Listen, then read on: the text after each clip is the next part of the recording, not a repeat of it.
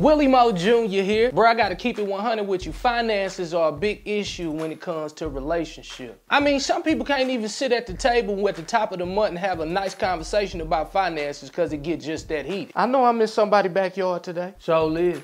Flat out. But today I want to give you some strategy on how you can win in the area of finances if you're in a relationship. Now, if you single as a $1 bill, there's some things that you also can learn through what I'm telling you. Because sooner or later, baby, you gonna find that man. I mean, he gonna find you. Just make sure you looking like something so you can be fine. Flat out. So my wife and I, we've been married now for about 11 years. And Lord have mercy, we done had some financial issues. I can remember when I quit my day job. What was your day job, preacher? Singing R&B songs, hitting the club, making that paper. Anyway, for some reason, the club and God didn't go together, so I had to stop hitting all them clubs, making that little paper, which made your boy go broke. I ain't had nothing. Nothing. Not a dime. Flat out. So I'm sitting here pissed off until I had an idea. And then I had another idea. And then I had another idea. See, the thing was, I was confusing my wife, so she could not support me. By Thursday, she'll be like,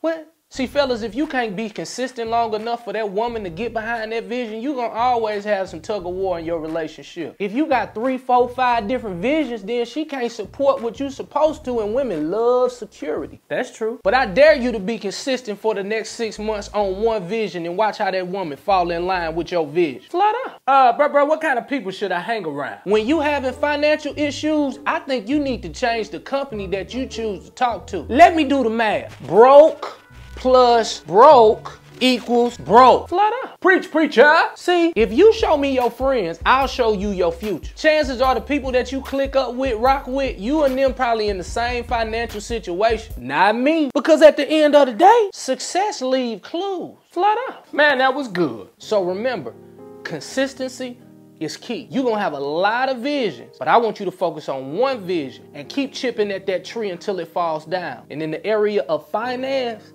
it's just gonna unlock for you. In the meantime, get your accountant ready. Get your financial planner ready. Write down how much you wanna make, because I don't want the blessing to become a burden to you and your household, because there is a victory on the other side of this struggle, flat out. Listen, family, I gotta keep it 100 with you.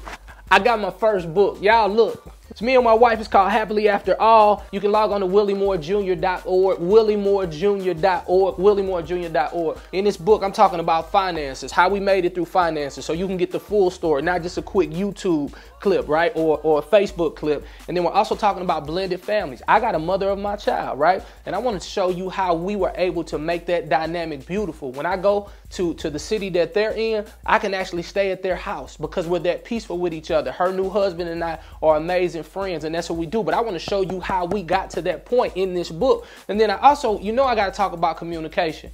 How do you make a person hear what you said versus what they heard, right? It's all in the book, Happily After All. I believe stronger families build stronger churches, and stronger churches build stronger communities. Make sure you get this book. It's my first one. I ain't gonna cry on here with y'all, but I just want to tell you it feels so freaking good to finish something. So many people told me what I couldn't do, but I made a liar out of them. Every single day I wake up, I go hard because I know that God put something on the inside of me. So what, I'm adopted. So what, my diploma reads Ferguson Florissant School District. So what, I came from a city where the median income is $17,000 a year. You can do whatever you want to do through Jesus Christ, flat out. Man, I done messed around and got teared up in here. Woo! Man, that was good.